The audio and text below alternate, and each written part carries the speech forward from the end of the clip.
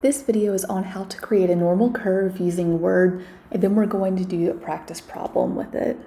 So first we're going to click on Insert and then Online Pictures. And here in the image search, we're going to search for a normal curve.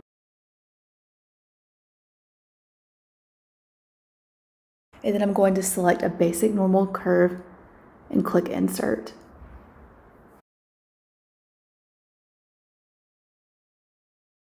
Now here we can add additional lines to a normal curve by going to Insert, Shapes, and Inserting Lines. So I'm just going to fast forward, and I'm going to show you one additional way on how to create a normal curve by hand in Word by using shapes. So go to Insert, Shapes, and then select this curve, and then draw it by hand.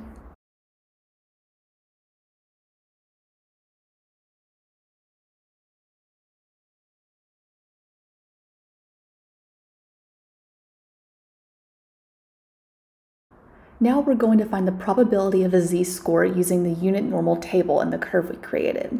So here's our practice problem, and we're going to find what proportion of scores are more than x equals 85 with the given information. So we're going to start by inputting our given information on our normal curve. So we're going to insert a text box and insert a symbol, and now we're going to insert sigma equals 10 on our graph. Go back to Insert, Shapes, and create an arrow on our bell curve.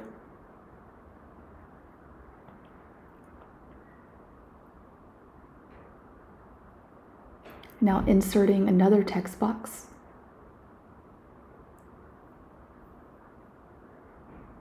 We're inserting our given information that mu equals 100. And lastly, we're entering our given information that x equals 85. So we're just inserting another line on our normal curve here. And we're going to designate here that x is 85.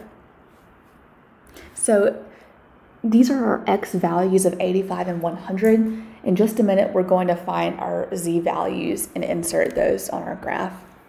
So now we're going to calculate our z-score. So here I've just entered a text box, and we're going to put in our z-score formula. Z equals, and we're going to put parentheses, x minus mu, close parentheses, and that will be divided by sigma, equals. And now we plug in our given information. So parentheses 85 minus 100, close parentheses, divided by 10. And that calculated equals negative 1.5. So that gives us our z-score. Now we're going to insert our z-scores on our graph. So first I'm just designating that these are our z-scores underneath our x. And then I'm going to insert a line to put our z-scores on.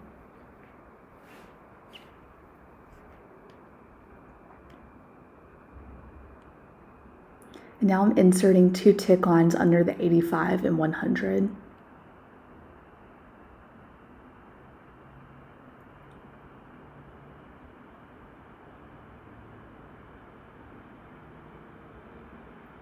Now I'm inserting two more text boxes to insert our z-scores of negative 1.5 and 0.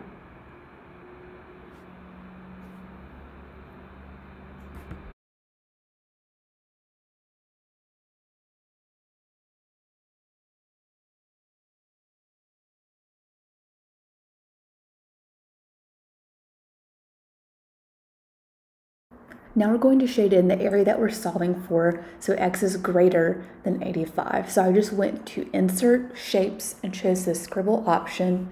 And here I'm just shading in everything where x is greater than 85.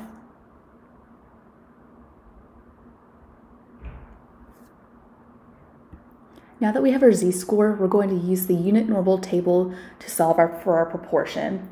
So we're going to look for z equals 1.5 in column A. So here's z equals 1.5, and now the proportion is going to be in column B.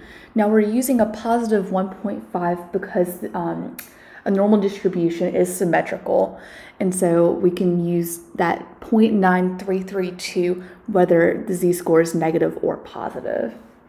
Now we have our last piece of information to solve the rest of our problem.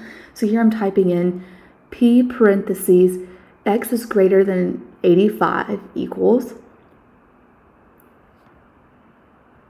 and now we can put in our z-score of the negative 1.5, and we found that that proportion is 0.9332, and that translates to the percentage of 93.32%.